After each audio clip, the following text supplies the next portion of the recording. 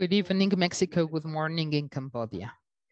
On behalf of La Buena Impresión, the APSARA Authority for the Protection of Sites and Management of Angkor Region, the National Authority of Pradia, the NET of University of the Royal University of Cambodia, the National Institute of Anthropology and History, and the BBVA Foundation, we welcome to the first Congress of Colloquium of Archaeology and Anthropology, Mexico-Cambodia. Second journey. I'm Bertrand Levois, Associate Professor of the University of Monterrey.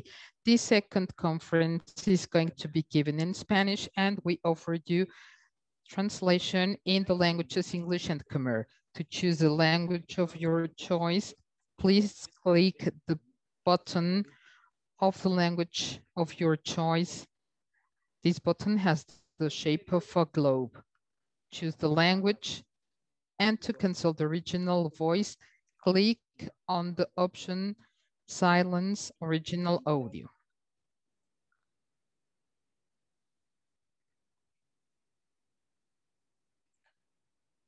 We ask the panelists to close their microphones. There is a button for questions and answers. The chat is available for everyone so that you can post your questions and make comments.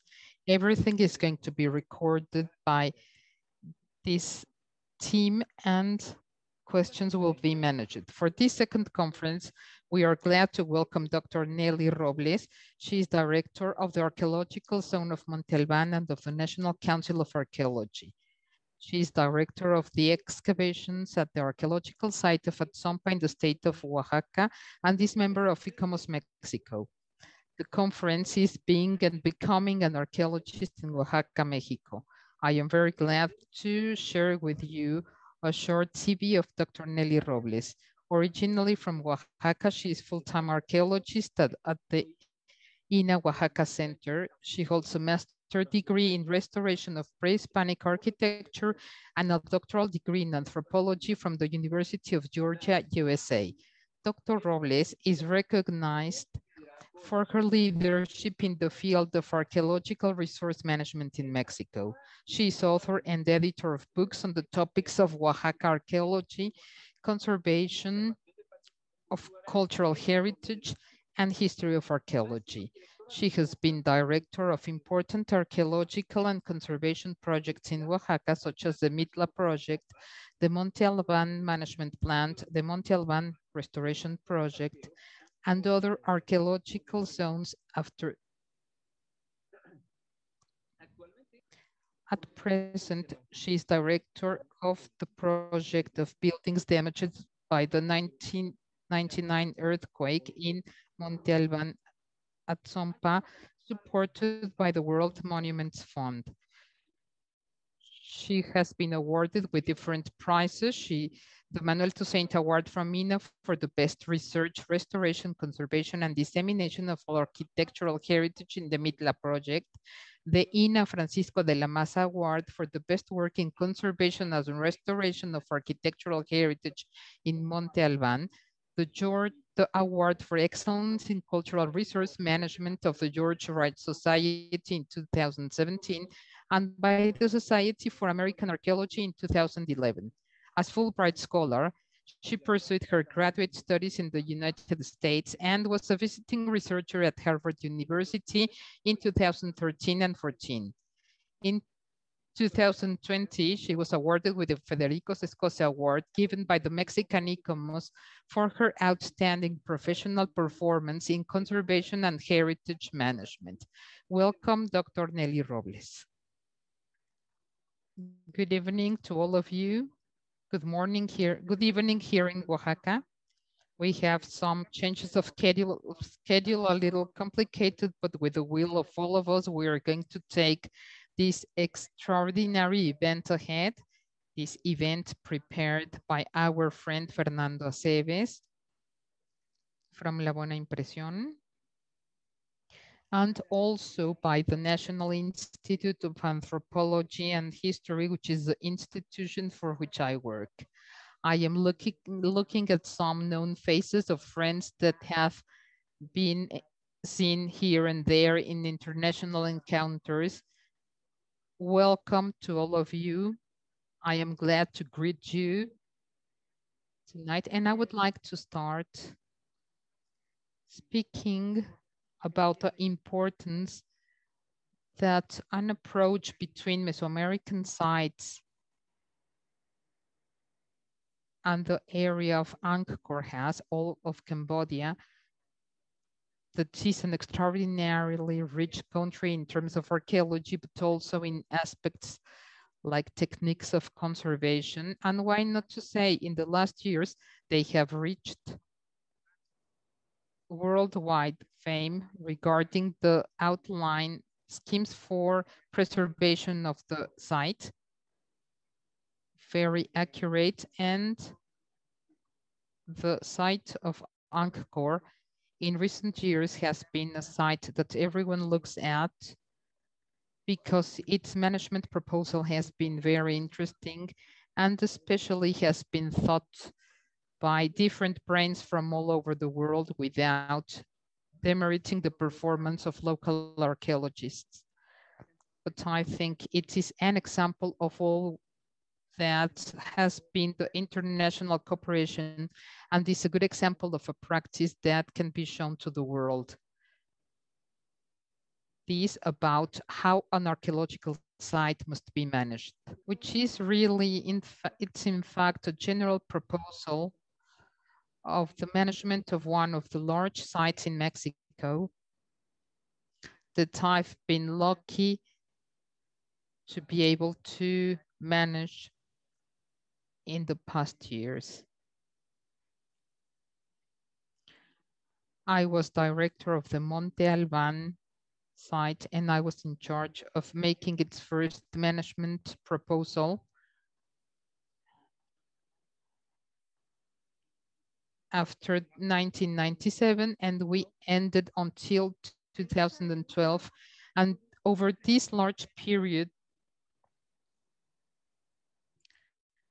we could make a number of innovations on the site, making it an important site for investigation, and we transformed it into a World Heritage site, which complies with all the international standards for preservation of the sites all over the world. It's been a good experience, and that's why the title of my presentation is Being and Becoming an Archaeologist in Oaxaca.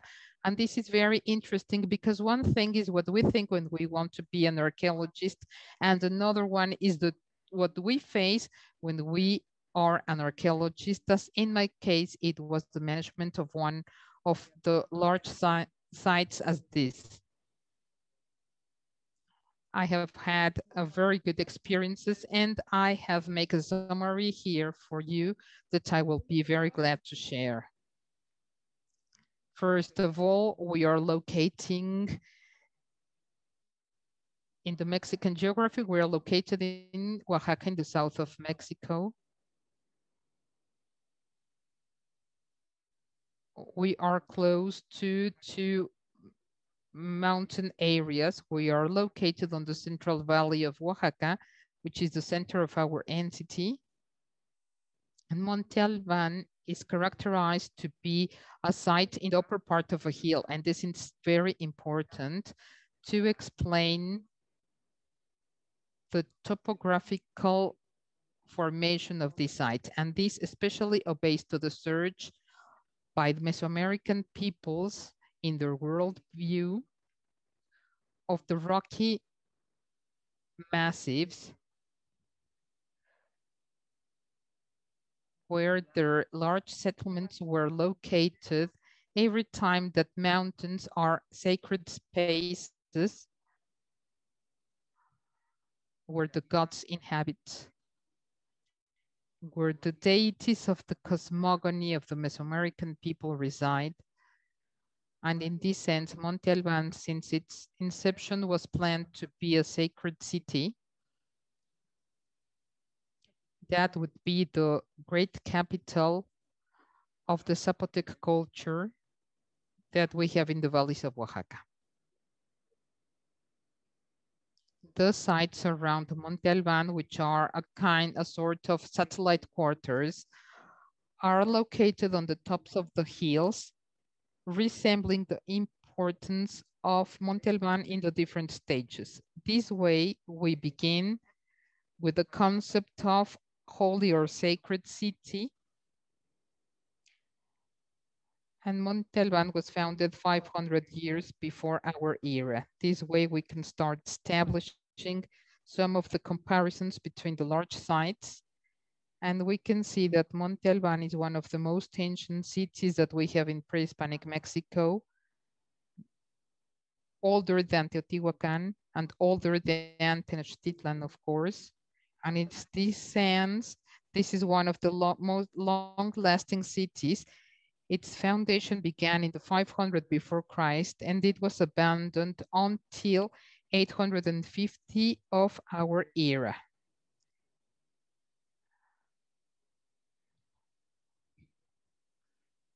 Along these centuries, a large project was completed, architectural and religious project that gave life to one of the most important cities of Mesoamerica. In this sense, these are general views of the main square of Monte Alban that allows us to appreciate the architecture of this site developed overall around squares.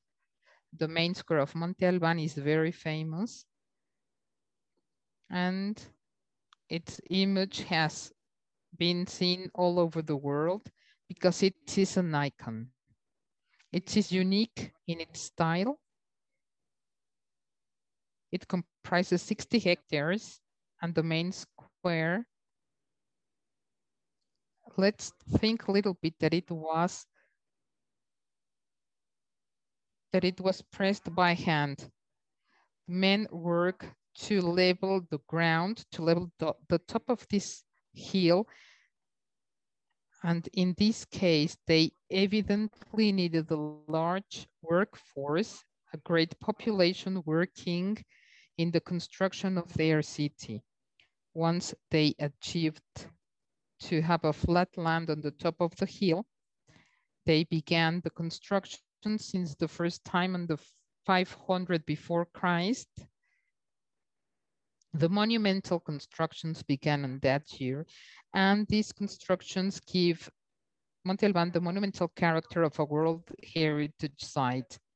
Therefore, in Monte Alban, we will find a series of pyramidal basements or basements, which are temples that served for ceremonies dedicated to the gods and goddesses to give sense to the agricultural calendar that ruled the life of Monte Alban, and also to consolidate the great power that Monte Alban gathered since the first times, being a state that little by little conquered different communities in its surroundings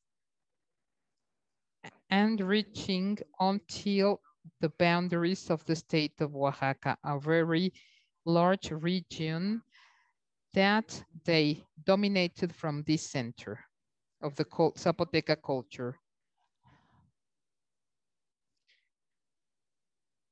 This is one of the reasons why it was inscribed on the World Heritage List in December of 1987.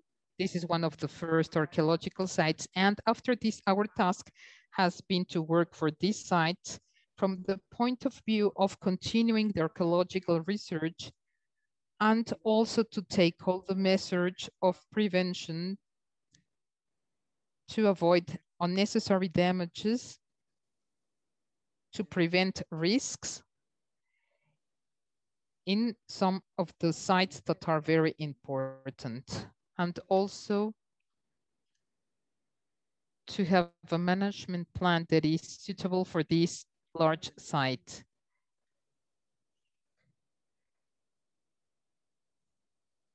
Some of the views of the landscape of Monte Alban can give us an idea of the great development of this culture. The architecture and urbanism were always respectful with the landscapes. And these spaces were always dedicated to the most important feature that was their religion. And probably 100 of gods and goddesses were venerated along the ritual calendar of 13 months and 20 days. We also have something that is very important for Monte Alban, that is the funerary architecture. That is to say, there was a large investment of time and a great effort to build the funerary chambers or tombs where the remains of the dead were deposited. Evidently of the upper classes belonging to Monte Alban, the most important people, the highest classes had the right to be buried or deposited in their tombs, deeply ornamented on the upper part of the hill, but below the roof of their own houses. This is a Mesoamerican practice that is very common. The duality, life and death, is going to be developed along all the history of Monte Alban. That is to say that for the dead, it was very important to rest below their house and this way share the life cycle again. In this sense, this is a great lesson to understand the cycle of life and death among the Zapotecos. Some of the motifs of the paintings in Monte Alban are allusive to the resting of the people buried there and the ceremonies organized around the death with characters coming from different places, rulers attending the funeral that could last long. Once the remains were deposited inside the tomb was tombed with a rock and it was not opened until another deceased from the same family had to be buried there. This is how we can understand that continuity was very important in terms of power. And the rulers that could be buried in those chambers were chosen among that relationship of power.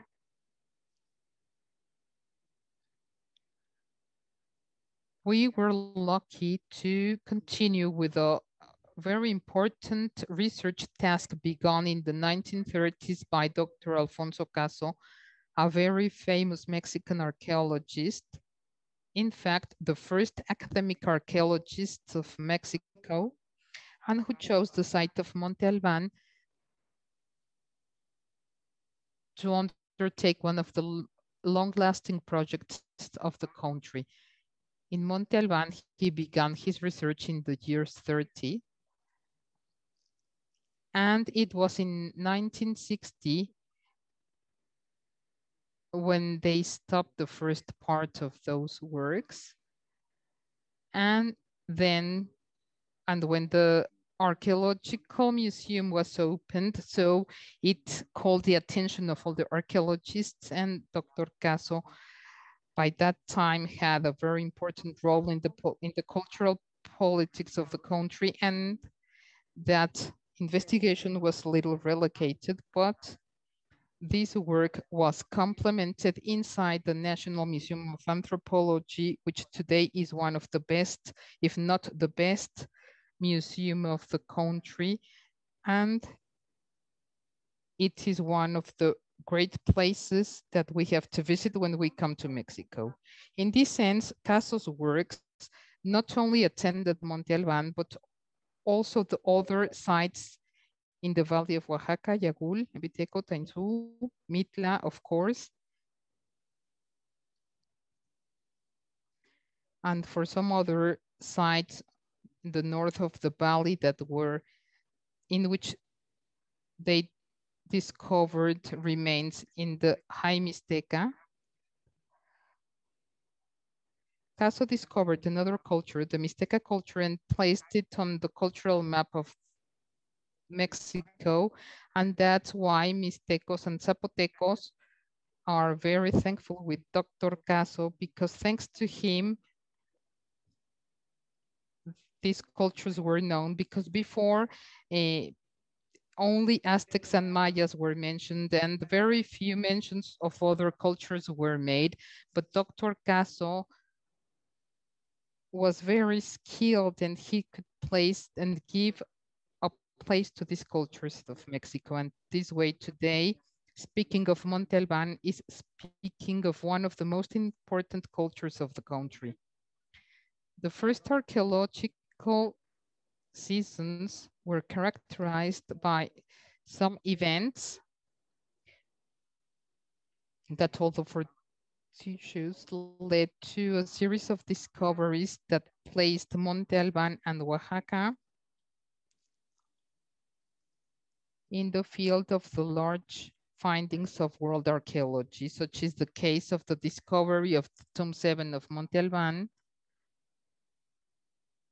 occurred in 1931, that is to say at the beginning of Dr. Caso's research, in which he found in this funerary site a series of objects, precious objects, that were part of these funerary spaces, and it was a great luck to have found these sanctuaries where human remains were deposited and a series of jewels and a large quantity of very valuable objects of gold, silver, shale, obsidian, turquoise,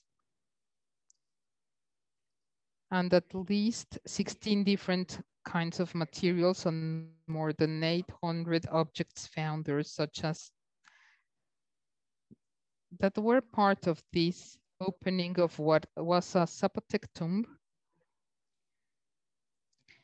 And in later times, a mystic group came to this place and deposited those objects. This discovery placed Monte Alban in the list of the large discoveries in the world. Monte Alban was one of the main characters of the international series in the United States, especially in Chicago, where all the finding was taken there in a very interesting trip that was recently studied, and that gave a very visible fame to Monte Alban. But the research of Monte Alban didn't stop there. By 1970, the arrival of American archaeology to the cultural area of Oaxaca was very important, because with it, new theoretical paradigms came, and in a certain way were useful to complement what had already been done in excavation of the central area of Monte Alban. And then these groups of young archaeologists with environmental ideas were devoted to make tours around the main square, and they discovered very large complexes of human remains. And the result of their research is this map that embraces over 2,000 hectares in one of the sites that is obviously the largest in the Valley of Oaxaca. It was since the beginning capital of the place, and after research of Richard Blanton and other colleagues, the shape of the city was defined. It has been very interesting to understand Monte Alban from an urbanistic perspective, in which we can establish that there was a central part, but in the surroundings were located other settlements that were also placed on the top of the hills and that complemented the city in a later stage. Monte Alban then began since the preclassical 500 years before Christ to be developed on the main square and little by little expanded to other territories and grew as a city until reaching to be this complex city that we can see today. In the case of the central part of Monte Alban that can easily be seen on this white spot,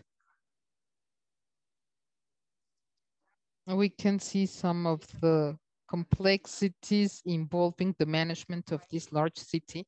The aerial picture that we can see is clearly defining the central square, but all the surroundings, as we can see, are in process of construction. Being Monte Alban so close to the city of Oaxaca is receiving large pressure, an urban pressure, and it's becoming an urban invasion to the site. And this condition is obviously worrying. And this has been one of the main axes of the management plan of Monte Alban. Today, we have established a permanent program of attention to the polygon of Monte Alban to prevent losing archaeological data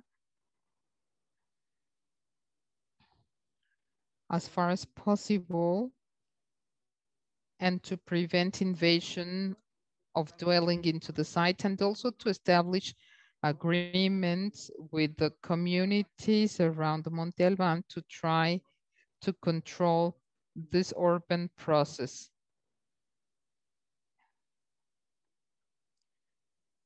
As I was saying, Monte Alban was inscribed in the World Heritage List of UNESCO in 1987.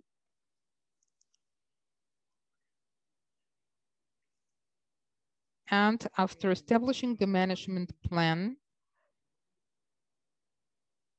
the World Heritage emblem is going to be a main feature in the life of the site. This is an emblem that, following the rules of UNESCO, was taken by the work team and became the emblem of Monte Alban and the emblem of all the different programs and projects undertaken on the site, remaining constantly its condition as a World Heritage Site. In this same sense, there are infantile programs that take the program, the UNESCO program of heritage in young hands. And in Oaxaca, we have worked on this project with children in school age. During their vacations, they are invited to be guardians for 1 or 10 or 15 days and to be with the archaeologists and understand the complexity of having a site such as this.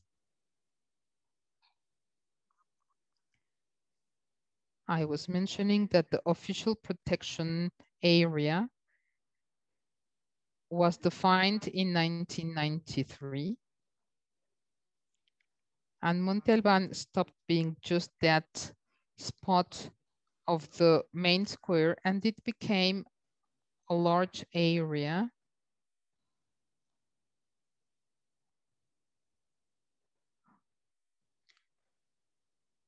which is the one that is making us speak with colleagues in different sites in the world in order to establish some joint programs. I'm not going to torture you more with schemes, but just to have an idea of how we are organized in the management of Monte Alban, here is a chart.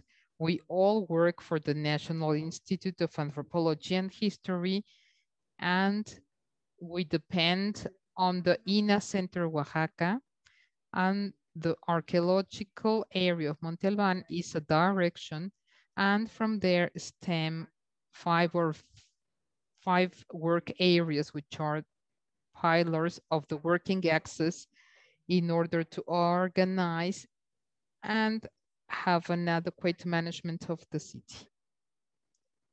This outline was very useful and allowed us to establish contact with other sites in the world of the same category of archaeological site to compare actions. Research and conservation are some of the most important axes of the management plan.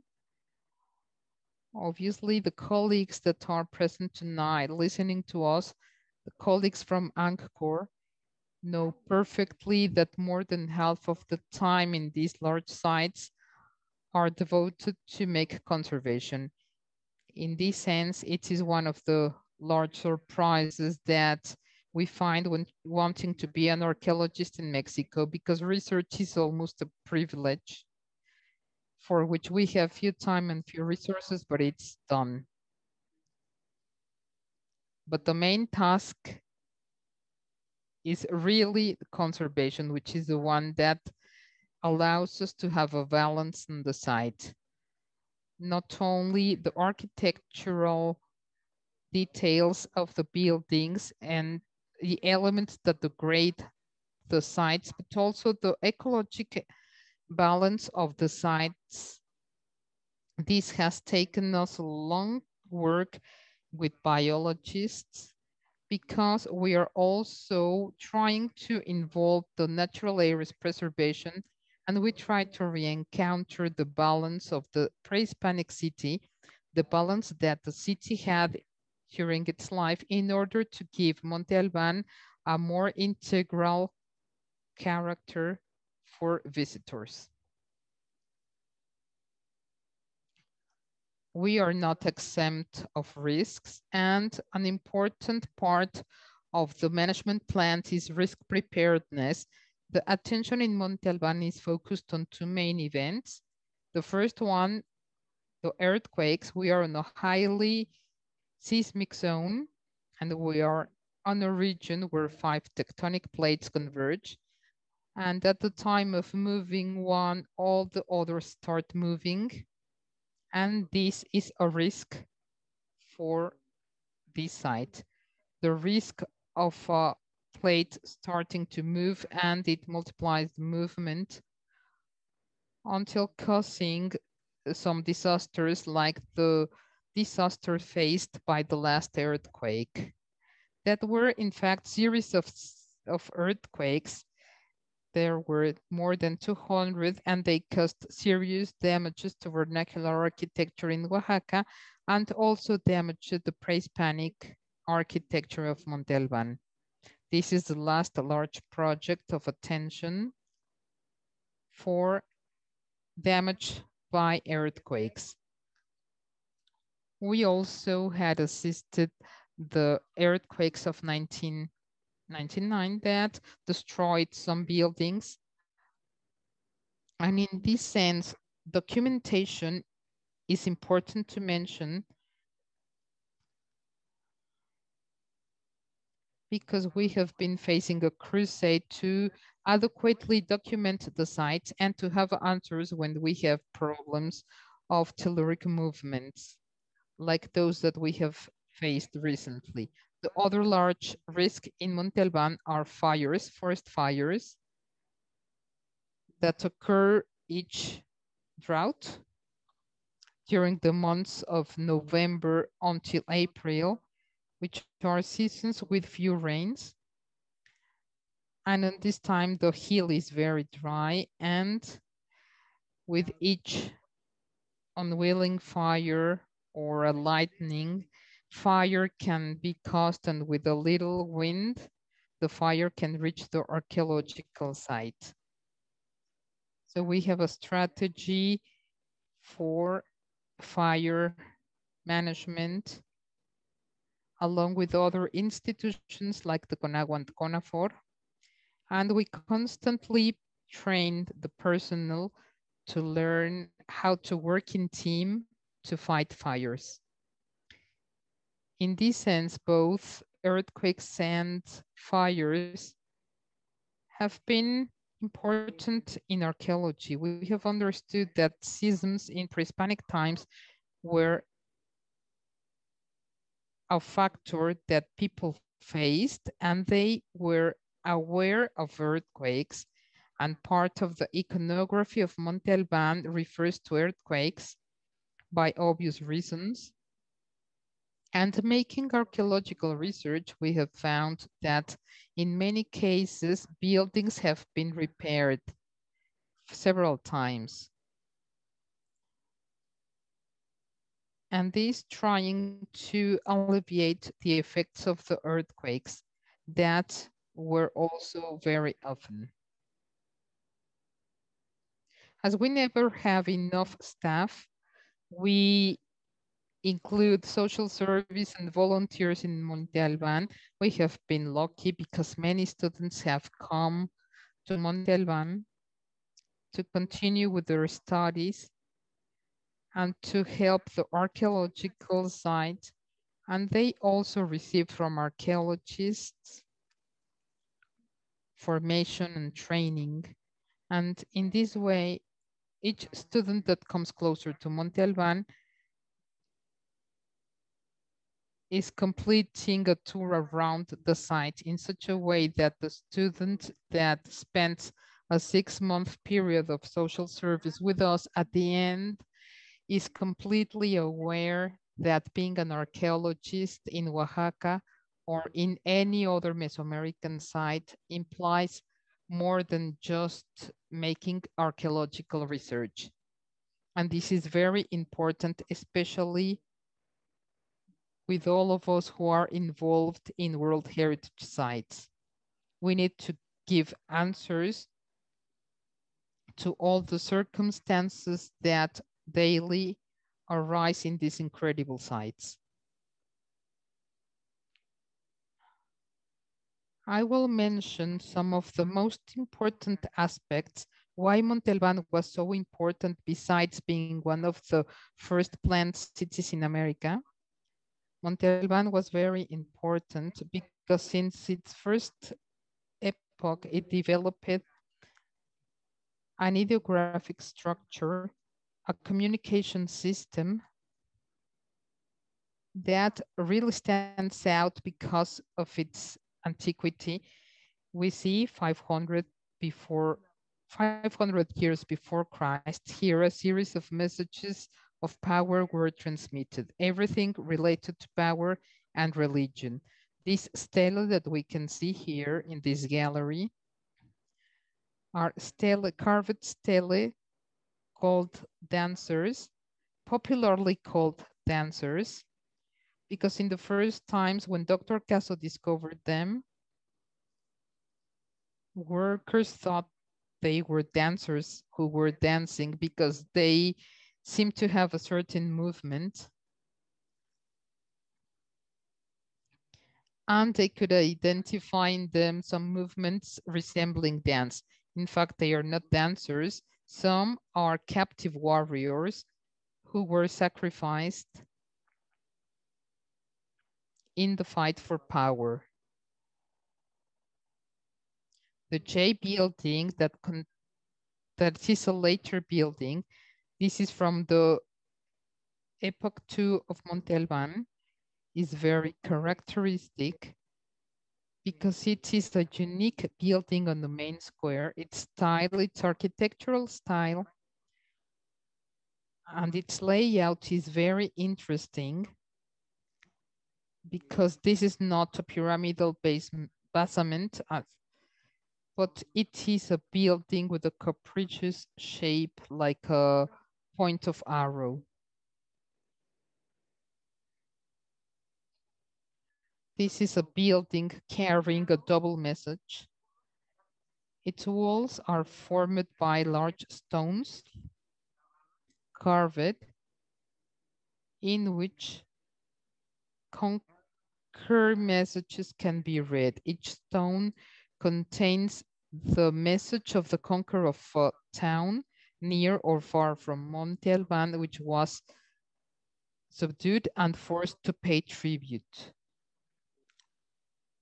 The state was the form of government of Monte Alban, and this evidently had institutions, an army,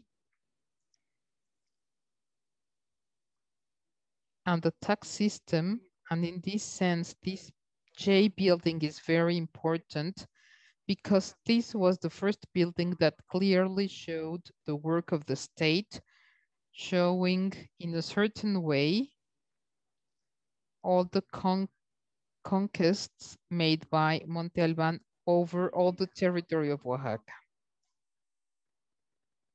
Those tunnels that we can see in the building are a series of tunnels along the building dedicated to astronomic view. This was a building dedicated to astronomy, and in that way, this is unique in Oaxaca. And this is unique in Mesoamerica, although there are other astronomic observatories in Mesoamerica, but not a building devoted exclusively to this. Later examples of writing in Monte Alban were given towards 650 and 800 years before Christ, after Christ. And these are very complex structures, like the one on the center. The one to the left is an early figure, and the one in the center is the latest. That, as you can see, is very complex, and it depicts conquests. There is a character sitting on a throne, and in certain ways being presented with all the magnificent details around him. And these are monuments in which some stories were told, official stories of the Zapotec state, and that fortunately for us were made in stone, so these are remains forever. We have counted around 400 carved monuments that we are gathering from everywhere, because each time an epoch ended in Monte Alban, all the monuments, even these carved stelae, were discharged and were sent to the landfills of the region. So it is very complicated to find them.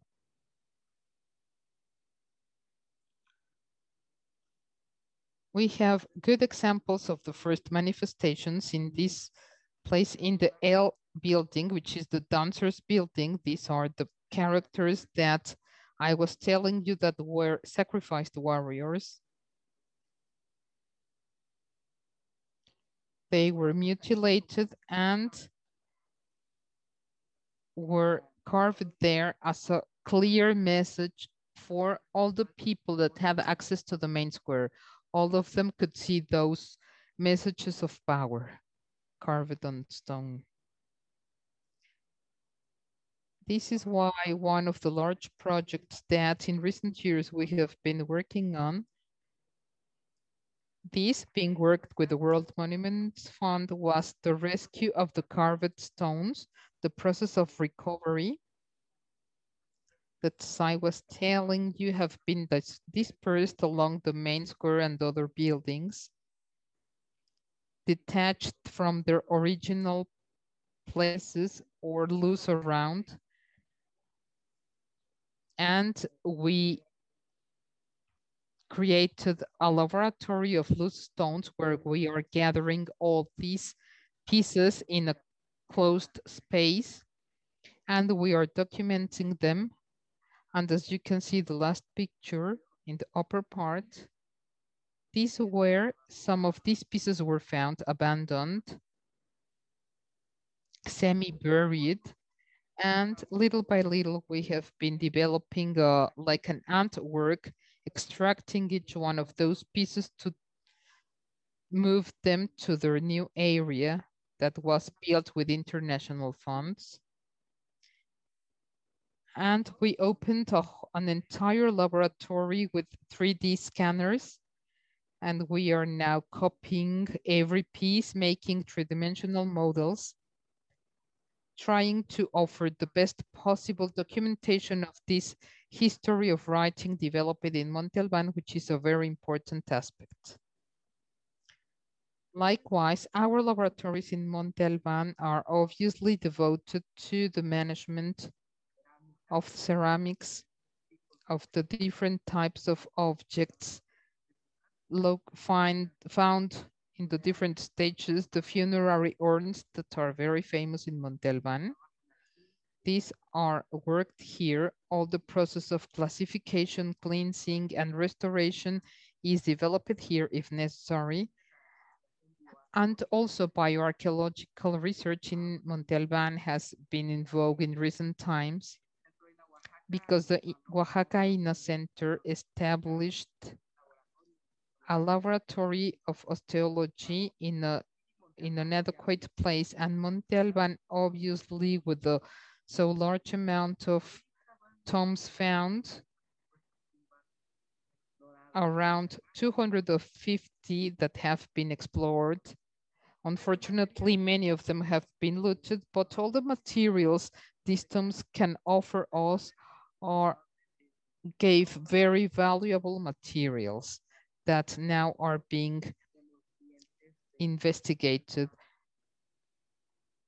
From the teeth and bones, we are extracting materials, the stable isotopes, DNA, and other for different studies.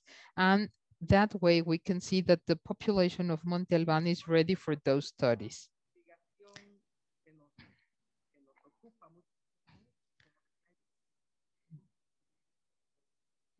This part of research that takes us a long time is permeated by all the social activity in the surroundings. And this way we face very complex situations in terms of land tenure, the land uses, and the quantity of social actors or stakeholders that are using spaces around Monte Alban or in Monte Alban, and we share with them the concern of the safeguarding of the site, although sometimes we have neighbors who not necessarily are convinced of this, and they try to make diggings and they try to build houses, and therefore there is an archaeological rescue project in which we try to involve them to show them the dangers faced by the site.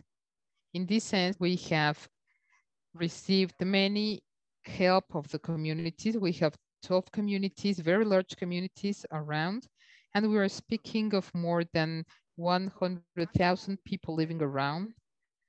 And instead of looking at them as a menace, like we are trying to see them as allies to rescue the remains.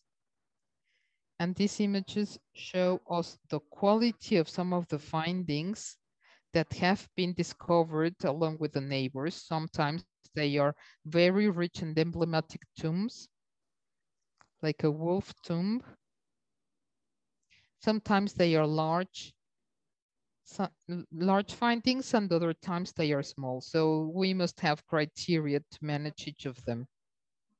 San Pedro Ixtlahuaca is one of the communities, the most traditional communities around Monte Alban. And there some stelae were found, as well as some tombs that were very interesting because they were from the Epoch II, which depicted those scenes of sculptures inside the niches. And the population took active part on this. And at the end, what was very interesting was that the finding was a medular part of their community museum. These are part of the works with the communities. And we built a sense of identity and of belonging and rooting with common places through archaeology. Research for education is present at Monte Alban.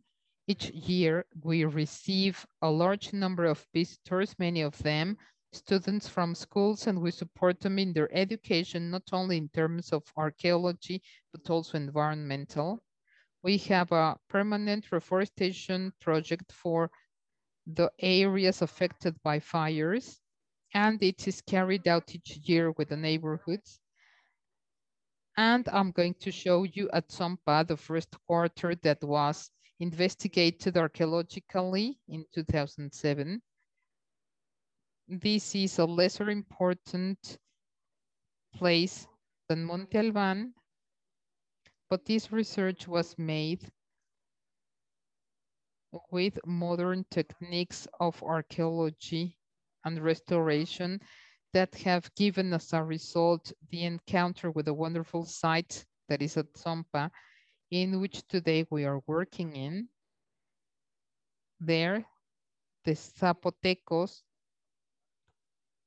late Zapotecos of the year 500 after Christ until the time of abandonment, were characters that really enjoyed landscapes. In Atzompa, in contrast with Monte Alban, all the buildings allow looking at the landscape, and this makes of Atzompa a really spiritual site.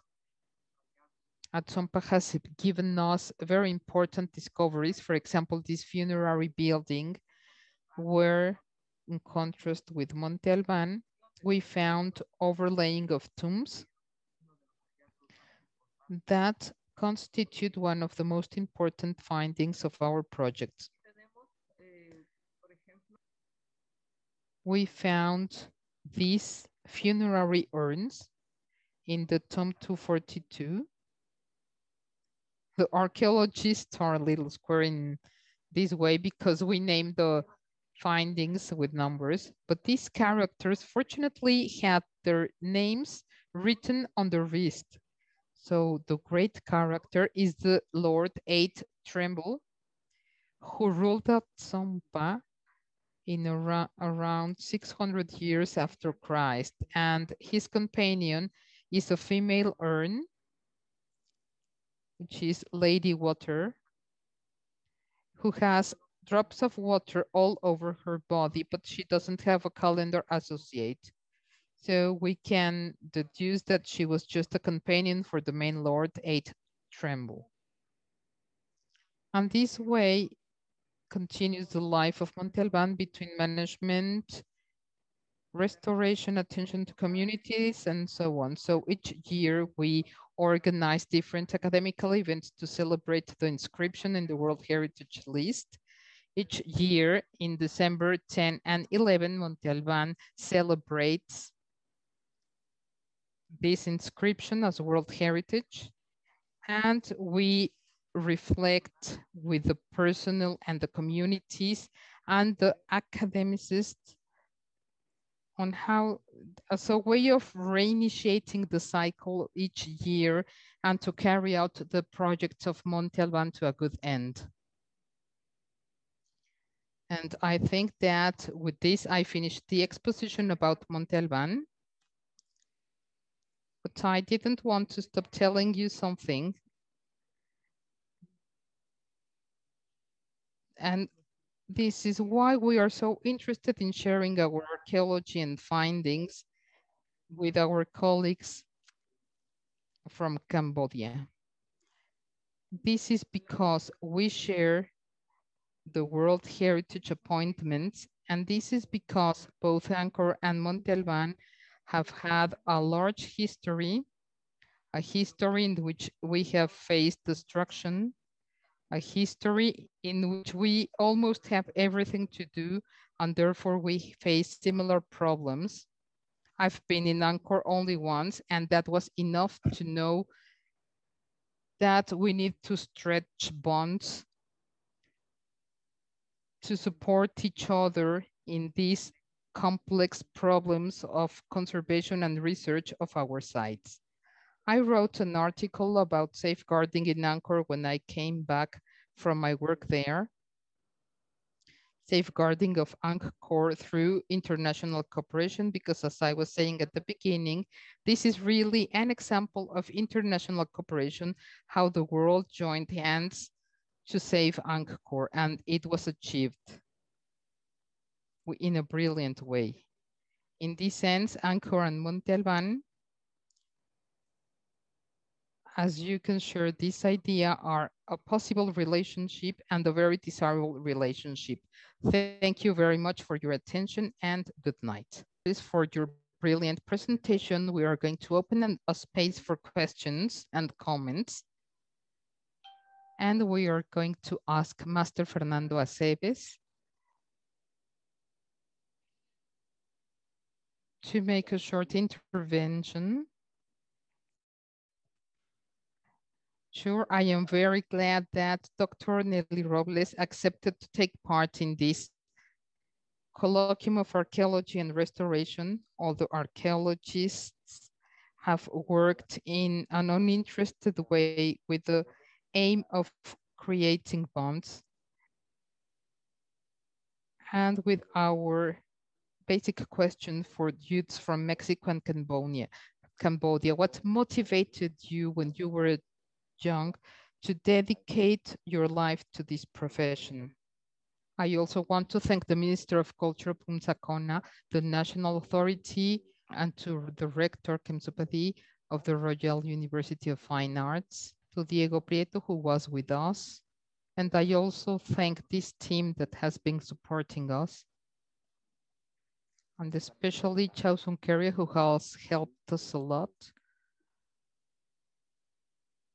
Dr. Hampiu, Director of the National Authority of Apsara, and all the team that supported us in this. We expect that this can lead to agreements and projects between both countries. Thank you very much. And this is all I have to say. Thank you very much, Fernando. I can't see questions from the panelists, but I will ask, what motivated you to study archaeology, Dr. Nelly Robles? Why archaeology and not other career? When did you decide to study archaeology? I had the chance to grow in the middle of the Oaxaca country. My parents, as teachers, always moved along the field, and they went from one school to another in Oaxaca. And in that time, there were few teachers and a lot of necessity of teachers. So each year we had the chance to go to one place and then to another in different towns with different cultures in Oaxaca. Only as a data, in Oaxaca, 16 indigenous languages are still spoken. So it's an incredible cultural diversity. And every time we were in a new place, people came with us and they showed us archaeological objects that were like their little treasures in the town. Look at this figurine. They came from here and from there. And here we have them. Let's see if the professor wants to do something with them. So after that, I understood that for us, the Oaxaca people, we had the privilege of living with archaeology in our backyards. So it was like very natural to choose archaeology because I grew up with that constant exposure to archaeology. Later, I tried to study some other things, studying medicine for some years, but I was always certain that I missed the field and the sun. And this way, the influence of the large teachers like Dr. Romano would try to convince me that this was my field with sun and ground than being in a specialized laboratory, but it was very easy to decide. Thank you for your answer. And there is a question on the side from Gustavo Gomez. He's asking, what caused the fall of Monte Alban as a society?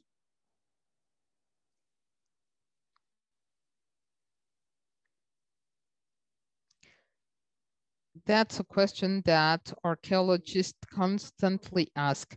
We are convinced today that it was not an event, but it was a series of events or circumstances with multiple factors where different roles were played, whether changes, the reduction of the capacity of production of food, and also to get tribute to pay to the city.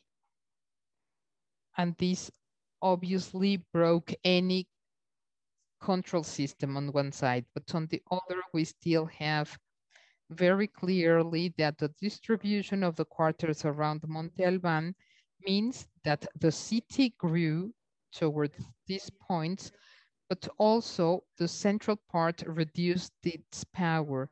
And this way,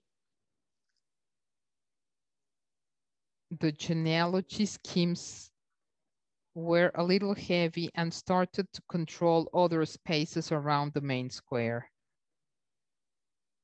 Therefore, the city couldn't grow anymore because there was lack of workers. There was much tribute to be paid. And the importance of other enclaves as Atzompa and Jojocotlan weighed on the decisions of Monte Alban, so it began to fail by its own internal contradictions. Another issue was the life on the hill, which was obviously very full of symbolism, but is very complex. How to preserve a city 500 meters over the valley of Oaxaca where the fertile lands were found. So the decision was gradually to go down to other sectors in lower lands near the milpas and near to the food production, and little by little the city lost. Thank you for your punctual response. I have another question about your vocation. How much would you have been attracted to other archaeological projects outside Mexico? We see that there are archaeologists that are attracted by projects in Asia, in South America, and in other parts. This is probably the easiest question. I would love to have a project in Angkor, but it's very important. This question is important because until very recent years, Mexican archaeology, that is to say, the Mexican archaeology schools produced archaeologists specialized in Mesoamerican studies to work in Mexico and to work inside the National Institute of Anthropology and History. Until recent times, other projects have been incorporated to these research campaigns in large archaeological areas all over the world. But the truth is that studying archaeology in Mexico is somehow to be born with this seal as property of Mexican state, and we need to develop our career inside the country. Obviously, there is nothing hindering us to go out and make archaeology abroad. Archaeologists travel a lot. But if along my exposition, did you notice that being archaeologist in Mexico is, I would say, 30% is to make archaeological research and the rest is to comply with a life commitment that is the preservation of the sites, the conservation of the archaeological heritage. And in my case, I've been very lucky because the INAH itself specialized me in preservation of archaeological heritage. Then I went to the United States where I studied anthropology so I could see the connection between the past and the present. The real reason of preserving archaeology is found in the present. We make archaeology, or at least in my project, we make archaeology and conservation, but we make it to explain to the people about their past and how can they help to preserve it. And this, that is easy to say, in fact, takes a life commitment. And also the dissemination works are very important, and that is a close part of the archaeologist's core, to investigate, analyze, and share the knowledge, and also to disseminate the works. And then the relationship with the community is very important. Yes, with the communities, which are very much around Monte Alban and beyond the site, with all the communities of Oaxaca, but especially with the school groups. That is very important for us. We constantly seek to give talks and workshops and putting in place school programs to leave these concerning kids so that they get concerned on the preservation of archaeological heritage, but to get from them the recognition to our work and to show the youngs in the career that archaeology is always a good option. Which advice would you give to youth in terms of studies, considering COVID and the lack of economic resources? We really like that kids learn enjoying, that they like archaeology and that they enjoy making a finding. That is very important, not only to dig mechanically, but that they can understand that behind each small and large finding, there is a story to be told, a story that is about to be discovered. So as far as they don't lose the capacity of astonishment by an archaeological finding, that is how we motivate them to enter into the field of archaeology. And we have been successful because many youths have decided to inscribe in the National School of Archaeology, and they have come back with us to work in Monte Alban. Are there many archaeologists that have gone to study to Mexico City and then have gone back to Oaxaca to work? And if they speak some of the languages, how do you see that in Oaxaca? Before, we didn't have many indigenous archaeologists. Most of them were people from the city. And they were like me, lucky people that could study this.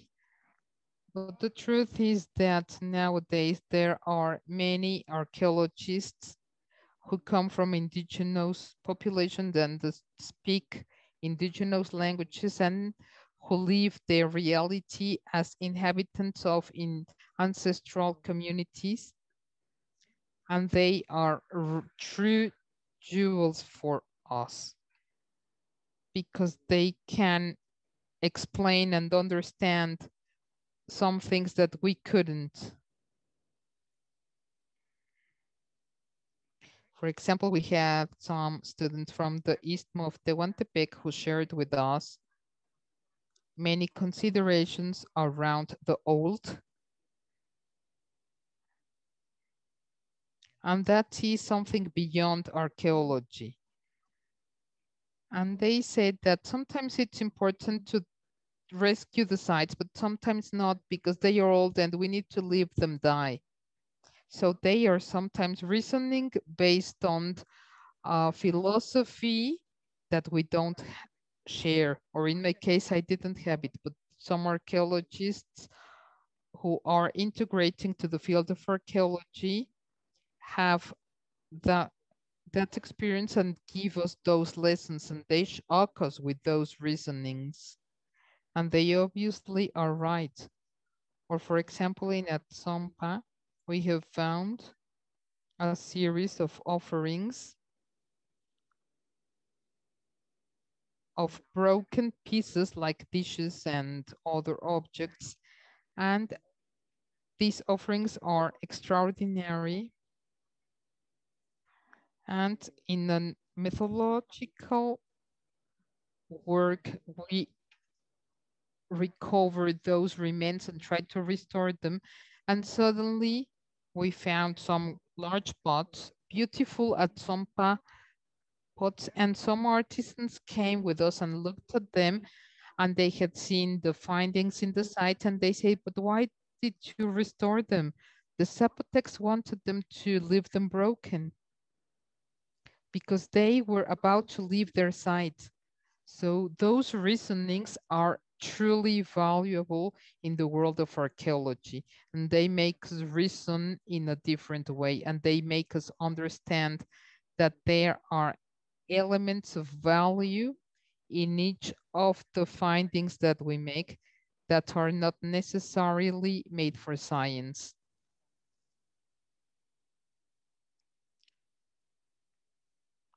And these are cultural values that we cannot understand, or unfortunately.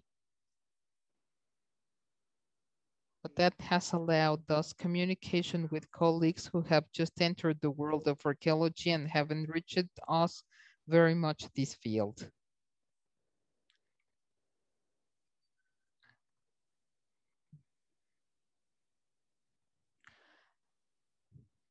Thank you very much for your response. Fernando, we are about to close. Fernando, can you give us some words?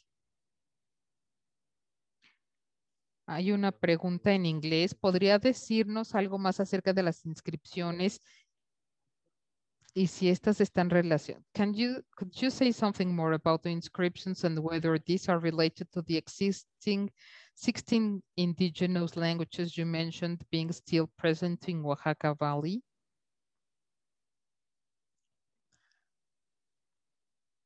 We know that the linguistic root of all the languages in Oaxaca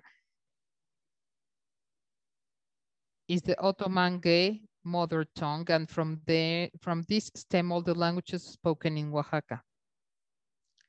We don't know in which time in Monte Alban began to be spoken the Zapoteco language, but we know that the ideographic expressions depicted in the stele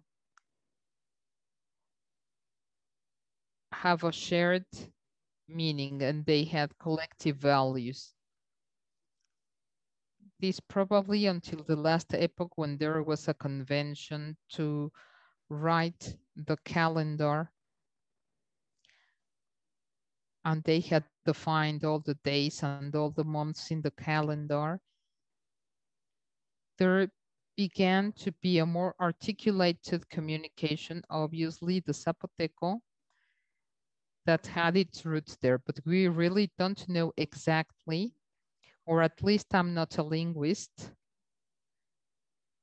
but I can't say in which time Zapoteco started to be spoken, but I can say that the legacy is so deep that it would be strange to know that at least around the classic, by the 200 or 300 of our era, the Zapotec language was spoken in Oaxaca.